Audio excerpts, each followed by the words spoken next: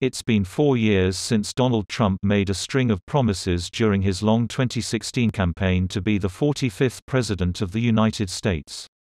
4 years later, his supporters often cite promises made, promises kept as a reason why they're backing him again. Many of them made headlines, from banning all Muslims entering the U.S., to building a border wall paid for by Mexico. But others went a little under the radar, like his pledge to eliminate the national debt. So how has he done in keeping his promises?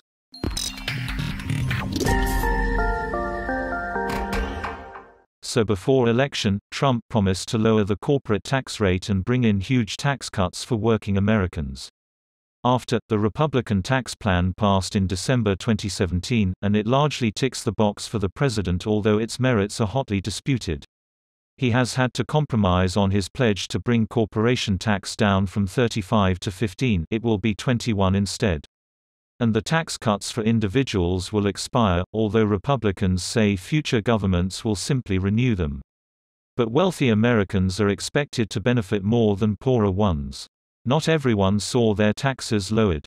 For some higher earners in urbanized, mostly Democratic states, taxes went up due to a cap on state and local property and income tax deductions. Before, as a candidate, Mr. Trump derided climate change as a hoax concocted by China, and the regulations of Paris as stifling to American growth. After 3 months of hemming and hawing behind the closed doors of 1600 Pennsylvania Avenue, the president came down decisively on the side near the exits. Quitting the Paris deal, signed by nearly 200 countries, is unequivocally a promise kept. The exit officially takes effect the 4th of November, the day after the U.S. election. Before, I am looking for judges and have actually picked 20 of them. They'll respect the Second Amendment and what it stands for and what it represents. After, he vowed to appoint a conservative justice, and he has appointed 2, Neil Gorsuch and Brett Kavanaugh. Mr. Gorsuch's appointment required a procedural change to Senate rules, but it was Mr. Kavanaugh's appointment that was particularly controversial. Mr. Kavanaugh faced sexual assault allegations, which he denied, and was eventually voted through by 50 to 48, the tightest nomination vote since 1881. What's more, his third nominee, Amy Coney Barrett, is on course to be confirmed. If approved by the Republican-controlled Senate, she could ensure a conservative majority on the Supreme Court for decades to come. In addition to making his mark on the top court, Mr. Trump has appointed nearly 200 conservative judges to lower federal courts. Before, one of Mr. Trump's trademark rally pledges was to repeal and replace Obamacare, his predecessor's attempt to extend health care to the estimated 15% of the country who are not covered. It is widely hated by Republicans, who say the law imposes too many costs on business, with many describing it as a job killer and decrying the reforms, officially the Affordable Care Act, as an unwarranted intrusion into the affairs of private businesses and individuals. After, Republicans have been unable to pass a repeal or reform bill. That said, the Trump administration has managed to dismantle parts of the law, enrollment periods have been shortened, some subsidies have been axed, and the fine for people who did not purchase health insurance has been eliminated as part of the 2017 tax plan. And in December 2018, a federal judge in Texas ruled that repealing this penalty, an essential part of the law, meant the entirety of Obamacare is therefore unconstitutional.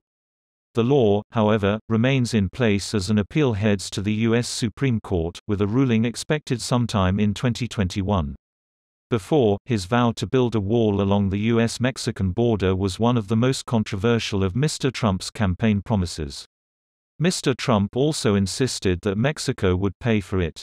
After, Mexico poured scorn on the claim that it would pay for such a barrier, and even Mr. Trump appears to have dropped that idea. Democrats are vociferously opposed to a wall, whereas some Republicans have balked at a bill that could reach $21.5 billion £17 billion, according to a Department of Homeland Security internal report. In December 2018, the U.S. government went into shutdown after Democrats resisted Mr. Trump's demands for $5 billion to fund the wall. He has since redirected defense and some other funds to build or replace sections of the wall, a decision that has faced legal challenges. As of late May, 194 miles of wall system had been built, mostly to shore up dilapidated or outdated designs of the barrier already in place. Just 3 miles construction was part of an entirely new system. Before, during a speech in Iowa in November 2015, Mr. Trump warned that he would, using an expletive, bomb the so-called Islamic State group into obliteration. After, the president dropped the biggest non-nuclear bomb in the U.S. arsenal on an IS stronghold in Afghanistan. He also takes credit for driving IS out of parts of Iraq and Syria, saying the group has been largely defeated, although that process was underway under Obama. Last year, IS leader Abu Bakr al-Baghdadi killed himself during a raid by U.S. commandos. Before, Mr. Trump pledged during his campaign to move the embassy from Tel Aviv to Jerusalem, a divided city which both Israelis and Palestinians claim. After, in 2017, he said he formally recognized Jerusalem as Israel's capital, and approved moving the U.S. embassy. It opened in May 2018 to coincide with Israel's 70th anniversary. The construction of a permanent U.S. embassy building in Jerusalem was approved in 2019. Before, I'm going to build a military that's going to be much stronger than it is right now. It's going to be so strong, nobody's going to mess with us, Donald Trump said on the campaign trail in October 2015. He promised to reverse defense cuts brought in by President Barack Obama in 2013. We want to deter, avoid and prevent conflict through our unquestioned military dominance, he said. After, defense spending has indeed risen steadily throughout the Trump presidency, although overall levels remain below the first years of the Obama administration. Military spending increased dramatically from 2002 as the U.S. entered protracted wars in Iraq and Afghanistan. It peaked in 2010 as a percentage of GDP, the value of all goods and services, after which the U.S. began stepping back from its engagement in the Middle East and Central Asia. Before, just a month before his election win in November 2016, Mr. Trump said he could cut as many as 70 of U.S. federal regulations if elected. It's just stopping businesses from growing, he told an audience in New Hampshire.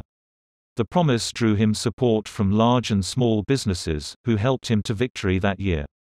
After, the president has slashed through regulations on everything from labor to the environment. Just days after taking office he signed the presidential executive order on reducing regulation and controlling regulatory costs, which mandated that when government departments asked for a federal regulation, they had to specify 2 others they would drop. Throughout his term he has continued to slash back red tape. In January 2020 he scrapped protections for U.S. wetlands and streams, and in July he announced changes to the National Environmental Protection Act in a bid to speed up infrastructure projects. We are reclaiming America's proud heritage as a nation that gets things done, he said. Before, Mr. Trump has long called for the U.S. to leave the Middle East. On the 2016 campaign trail, he said the region was a total and complete mess and wished the government had spent the trillions of dollars in the U.S. instead. His talk of an end to U.S. military deployments overseas predates his presidential run. In 2013, he tweeted, "Our troops are being killed by the Afghanis we train and we waste billions there. Nonsense, rebuild the USA." That same year, he said the U.S. should "stay the hell out" of the Syrian war. After, in September 2017, the Trump administration announced the deployment of 3,000 additional troops to Afghanistan. Mr. Trump said his approach would be based on conditions on the ground. In Syria, the U.S. had led a coalition against IS along with Syrian Kurdish and Arab fighters, with around 2,000 troops on the ground.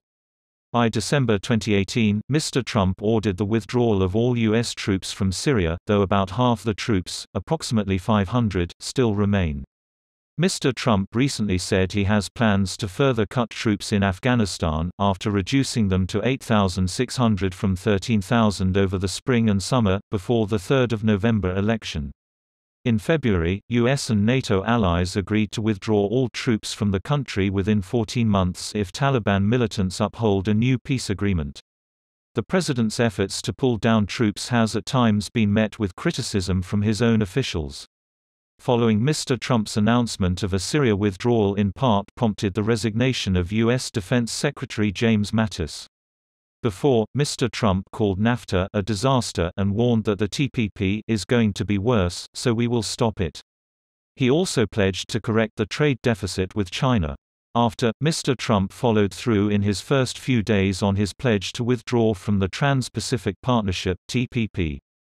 He later said he would consider rejoining the TPP if he got a better deal. On 30 November, after protracted negotiations, the US, Canada and Mexico signed the US-Mexico-Canada Agreement, which was designed to replace NAFTA and recently came into force. However, the US has reimposed aluminium tariffs on Canada, and Ottawa reciprocated with retaliatory tariffs. The US and South Korea also signed a revised trade pact in September 2018. The US and China, meanwhile, became embroiled in an escalating trade battle, with both sides imposing tariffs on billions of dollars worth of goods. Despite ongoing tensions, in August the US and China held talks over their so-called Phase 1 trade deal, signed early this year, that is aimed at easing the trade war. Before, Mr. Trump initially promised to ban all Muslims entering the US. A total and complete shutdown should remain until the US authorities can figure out what's going on. But he switched to extreme vetting after he became the party's presidential candidate. After, as president, he introduced 2 travel bans which became ensnared in the courts, but the third had more luck.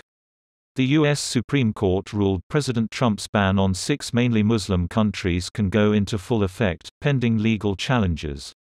The current ban restricts travelers from Iran, Libya, Somalia, Syria, Yemen, Venezuela and North Korea. And in January, the U.S. has announced it was expanding its curbs on immigration to include 6 more countries. Citizens from Nigeria, Eritrea, Sudan, Tanzania, Kyrgyzstan and Myanmar will now be blocked from obtaining certain types of visas. Before, Mr. Trump said in September 2016 that he would reverse the deal President Barack Obama had struck to reopen diplomatic relations and improve trade. After, as president, he told an audience in Miami that he was canceling the Obama administration's one-sided deal. In 2017, Mr. Trump reimposed some trade and travel restrictions lifted by his predecessor. He kept the embassy open in Havana, although without naming an ambassador to the country. Last year, the administration announced a ban on travel to Cuba for American group tours as well as cruise ships journeying to the island. Until then, U.S. tourism to Cuba was not permitted, but certain forms of organized group travel, known as people-to-people travel, had been allowed. This month the U.S. administration announced further restrictions, saying it would suspend all private charter flights between the United States and Cuba, to increase economic pressure on Havana. The suspension comes into force on 13 October. Before, Mr. Trump repeatedly pledged to label Beijing a currency manipulator on his first day in office, during an election campaign when he also accused the Asian powerhouse of raping the U.S. China has been accused of suppressing the yuan to make its exports more competitive with U.S. goods. After, in August 2019, the administration officially named China as a currency manipulator. The U.S. Treasury Department defines currency manipulation as when countries deliberately influence the exchange rate between their currency and the U.S. dollar to gain unfair competitive advantage in international trade. But in January, the U.S. reversed its decision when China had agreed to refrain from devaluing its currency to make its own goods cheaper for foreign buyers. Before, I know the Wall Street people probably better than anybody knows them, Donald Trump told The Washington Post in 2016, and promised to clear the country's then 19 tn national debt over a period of 8 years. Before, I know the Wall Street people probably better than anybody knows them, Donald Trump told The Washington Post in 2016, and promised to clear the country's then 19 tn national debt over a period of 8 years. After, halfway through that 8-year promise, the U.S. national debt has ballooned by more than a third, hitting 27 tn in October 2020. Mr. Trump increased the national debt ceiling in 2017, before suspending it until after the 2020 election in July 2019. It is predicted the debt will rise even further once the full economic impact of the coronavirus pandemic becomes apparent. Before, Mr. Trump repeatedly told his supporters that every single undocumented immigrant, of which there are estimated to be more than 11.3 million, have to go. As polling day approached, his stance began to soften slightly, then after the election he scaled it back to some 2 to 3 million deportations of people who are criminal and have criminal records, gang members, drug dealers. In fiscal year 2019 deportations were at 267,000, a slight rise on the year before, though not as high as the 2012 peak of 410,000 under the Obama administration. Mr. Trump's plans for immigration reform faced defeat this summer when the Supreme Court ruled against his administration's bid to rescind Deferred Action for Childhood Arrivals (DACA), which protects about 650,000 young people who entered the U.S. without documents as children. The country's infrastructure will become, by the way, second to none, and we will put millions of our people back to work as we rebuild it, he said in his victory speech in November. Has repeated his vow to spend big on the country's roads, rail and airports, but as yet, there is little sign of action. By March 2018 Congress had allocated $21 billion for infrastructure spending, far short of the $1.5 trillion Mr. Trump has called for. The money will be spent on a wide range of upgrades and investments, according to a congressional graphic. In April 2019, Mr. Trump and Democratic leaders agreed to spend $2 trillion on infrastructure, an agreement that later fell apart. This June there were reports the Trump administration had a $1 trillion plan in the works, but no announcement has been made. Mr. Trump repeatedly questioned the military alliance's purpose, calling it obsolete. One issue that irked him was whether members were pulling their weight and paying their bills. In one New York Times interview in July 2016, he even hinted that the U.S. would not come to the aid of a member invaded by Russia. But as he hosted NATO's Secretary General at the White House in April 2018, the U.S. President said the threat of terrorism had underlined the alliance's importance. "I said NATO was obsolete," Mr. Trump said. "It's no longer obsolete." In July 2018, Mr. Trump reiterated his support at the NATO summit, but suggested the U.S. might still leave if allies did not acquiesce to his budget demands. Mr. Trump has continued to argue that Canada and European members of NATO are not spending enough to support the alliance, and recently said the U.S. will move nearly 12,000 troops out of Germany. Mr. Trump said he would approve waterboarding immediately and make it also much worse, adding, "torture works." After his inauguration, the president said he would defer to the countervailing belief, espoused by former Defense Secretary James Mattis and then CIA Director Mike Pompeo, who is now Secretary of State. Mr. Pompeo said during his CIA confirmation hearing that he would absolutely not reinstate such methods. "Lock her up" was one of the main rallying cries of Mr. Trump's supporters. They wanted to see Democratic rival Hillary Clinton in prison over the use of her private email server while Secretary of State. And Mr. Trump was more than willing to back their calls for, at the very least, a fresh investigation. During the debates, he told Mrs. Clinton, "If I win, I am going to instruct my Attorney General to get a special prosecutor to look into your situation." The president-elect's tone changed almost as soon as he had won, describing the woman he had said was "such a nasty woman" as someone the country owed a debt of gratitude. Later, he said he hadn't given the prosecution a lot of thought and had other priorities. In November 2016, Mr. Trump's spokeswoman said he would not pursue a further investigation to help Mrs. Clinton heal.